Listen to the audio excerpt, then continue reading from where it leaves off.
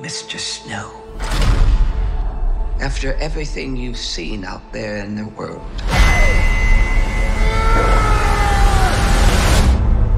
what are the Hunger Games for? Are you coming to the tree?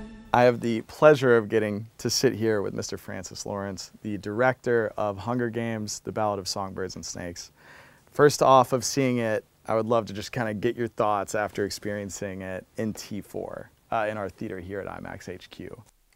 Yeah, it was a fantastic experience watching it and sort of approving the final IMAX version about Songbirds and Snakes. It's actually, you know, most of my movies I finish an IMAX version, and it's probably one of my favorite times to watch the film because, you know, I've spent, you know, years making it and sort of living in it and building it and editing it, and I've seen the movie over and over and over. But when it comes time to sit in the IMAX theater and, you know, really be truly immersed in it, it's always one of my favorite moments in the making of a film.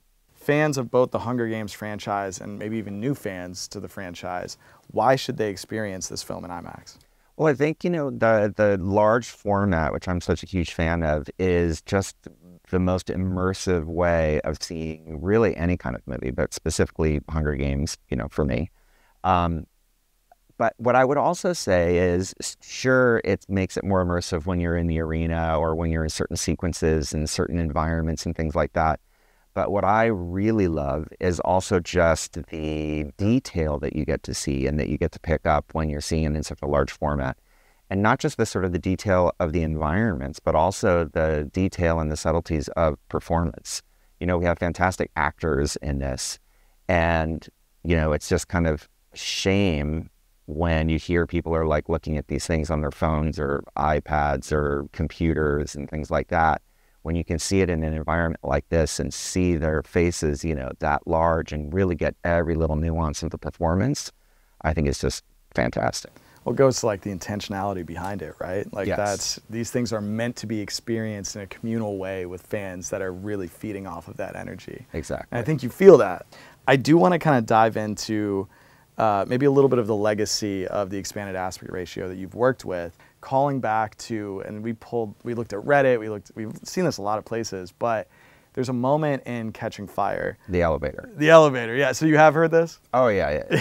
Yeah, I was, it's one that people are in love with to this day. What went behind that decision? The first movie that I did an IMAX version of was I Am Legend. And so we did an IMAX print of that and an IMAX version of it, but it remained in a 2:4 aspect ratio.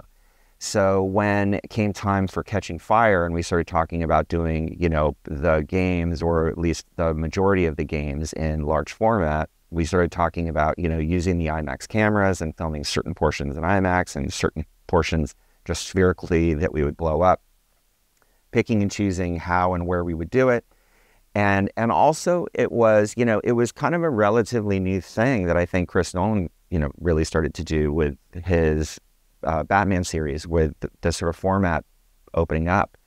And I didn't really want it to be random, and I wanted it to have an emotional impact. And so instead of finding things before the games or even moments after the games, it felt like the games were the spot for us to open up. And then honestly, it was a very organic, you know, sort of development of how it was going to open up, because from the book, there's a moment where she's, you know, down and she witnesses the sort of, you know, the beating of Cinna, and then the elevator starts to go up, and that's the beginning of the games.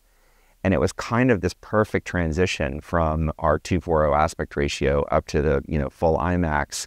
And because she's rising, you could have the whole thing opening up. So as it's getting brighter and she's coming out into the games and into the jungle, the whole thing opens up, and you just feel this whole new sort of experience, kind of right along with Katniss. So, you know, moving then along into, you know, this movie, it was really trying to find the moments in the movie and the environments in the movie that are sort of deserving of the aspect ratio change. And I will say there are moments where the aspect ratio opens up more slowly as opposed to just cutting to the larger aspect ratio as the characters are sort of experiencing environments for the first time. I do want to ask, in terms of the expanded aspect ratio, just roughly about how much film duration is opened up into that aspect ratio? I think we have just over an hour of our movie is full IMAX aspect ratio, which is a fair amount. I think when Catching Fire had, in the end, I think it was maybe 30 minutes or something. So this has more of the IMAX aspect ratio than even Catching Fire had. Wow. Okay, that's exciting. Yeah. That's really exciting. I want to kind of pivot a little bit to a little bit more of your process.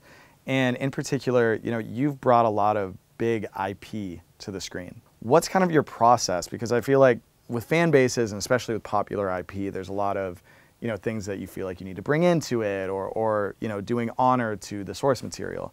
Could you talk about your thought process when it comes to bringing to life kind of beloved IP?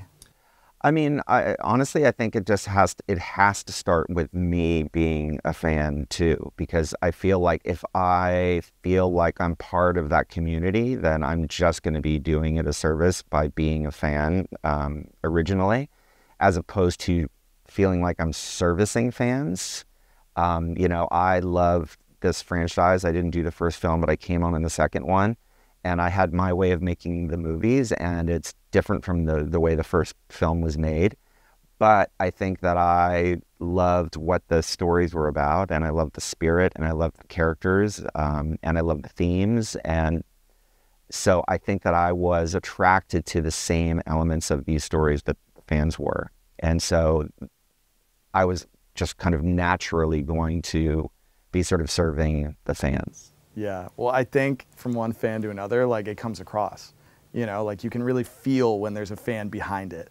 Yeah. Because exactly like you're saying, like, it's not hard for you to find those moments because you are in those moments with the rest of the fandom. Yeah, and I think one of the fun things about this movie is that, being, about 8 years or so later from, when The Last Mockingjay came out, had enough time to sort of cleanse my palate for a minute, get away from the franchise for a minute, because I spent about 4 or 5 years of my life on it, and, kind of recharge. And then when it came back, I think, again, it's fun for me to go back in the world and revisit some of the characters, the world itself, the themes, things like that. But also, I have the same nostalgia for the franchise that the fans do. So when there's opportunities to sort of hit those little kind of emotional sort of touch points with the story, that's just as exciting for me as it is, I think, or as I think it will be for the fans when they see the film. Oh, that's so cool. No, that's so awesome. I want to kind of dive into what you were just talking about, because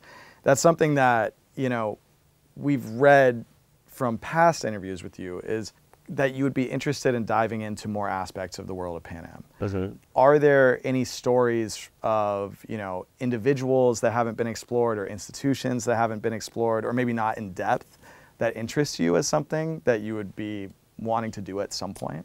I don't know. I got asked a lot at the end of the Mockingjay movies if I would do another one. And for me, it was always whether or not Suzanne Collins wrote another story. She always starts with a thematic idea. So the stories always have a very strong thematic foundation. They're not sort of telling stories for the sake of telling stories, or, having more in the Hunger Games world. There's really something relevant that she's writing about.